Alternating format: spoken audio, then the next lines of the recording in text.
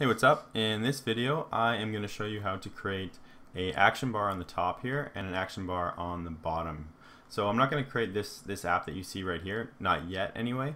I'm going to do it in steps. So the first step is going to be creating this action bar on the top and then creating the action bar also on the bottom. I got this idea because I was kind of just browsing my Instagram and I noticed at the top they have a slider and you can navigate to different fragments, I'm assuming, and then at the bottom they have this other kind of navigation system where you can navigate by clicking on what looks to be image views to me.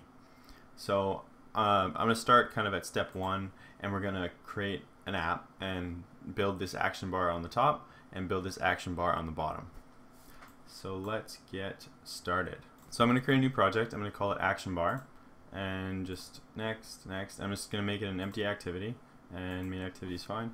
Alright, let's go into activity main and get rid of this text view, and you'll notice here that we can't actually create app bars, so we need an external library to help us out. Constraint layouts don't allow us to create the action bars. We need to grab an external library, and that external library is a coordinator layout. So this is a blog post from Android Authority, and they talk about, it's a really good blog post. They talk about coordinator layouts and kind of all the things you can do with floating action buttons, action bars that actually will slide up as you go up, wherever they are, somewhere. Anyway, but we are just going to grab this dependency.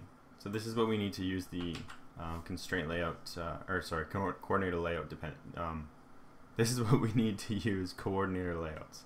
So we'll just grab that and go into build.gradle and paste it in, and we're going to change this because it's saying, oh, you have version 25, so you need to use version 25.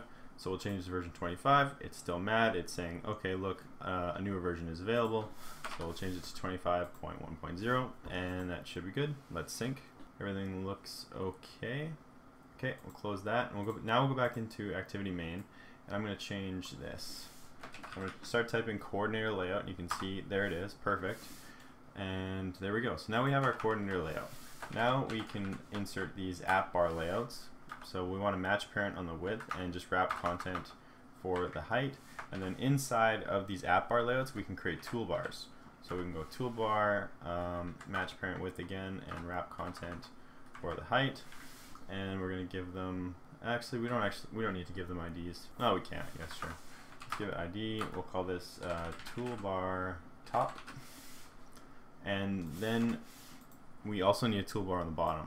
So we're going to copy this whole thing and paste it below, and we'll go call this one toolbar bottom. Whoops, bottom. And then we need to set the gravity for it to bring it to the bottom of the screen. So we just go set that to bottom. Oh, whoops, we have to set the app bar to the bottom. There we go. Okay, so now we have two bars. We have a toolbar for the bottom and we have a toolbar for the top. But now we have this thing up top here, this action bar. We don't really need that, right? Like if we look at, oh, I closed it. But if you looked at what Instagram looks like, that doesn't exist. That thing isn't there. So to get rid of that, we need to go into the manifest and we need to actually change the theme. Sorry, not in the manifest. We need to go into styles because this pulls the theme. So this is where you declare your app theme right here. It actually references it in the manifest here. So it's setting the theme to app theme, which is actually declared here. This is app theme. So what we want to do is it's declaring this dark action bar, but what we want to do is just go no action bar. So now if we go back into our preview, so we can see now our app bar is gone, the action bar at the top is gone, but now we have another problem. This is black, but we can fix that by just changing the background color to white. So let's go into colors and we'll create a new color. Just copy that, paste it, and I'll call that color white, and just go FFF, and that's fine, and don't need the manifest. We can go back to activity main, and then we'll set the background color for the coordinator layout. So background, reference, color, and go color white. There we go. So there we go. Now we have our action bar at the top and we have our action bar at the bottom. So it's pretty easy to change the colors. You would just like come into here and I could go, or not into here, sorry, come into the toolbar and you could go color, or sorry, background, and do the same thing as what I did up there. I could go change it to white or change it to whatever, right? Like you can just declare colors in here and then reference them here, and you can change the color of it. So I'm actually going to stop the video here. I just wanted to do a quick tutorial on how to create toolbars and how to use the coordinator layout. I also just wanted to quickly talk about my new website. I'm still building it, but my old website was really bad. It was just like a WordPress website. It was very poorly organized. So I built a brand new Django website, and it's coming together. It's not all there, but I hope to get all my tutorials up here. So I've got all my beginner ones up so far, a couple Firebase ones. It's a lot of work because as you can see, I'm putting videos and I'm also writing the code in here too. And there's even a little comment section. So if you wanted to sign up, you would just go over to create account, and you can enter your email, username, password, and confirm your password and register.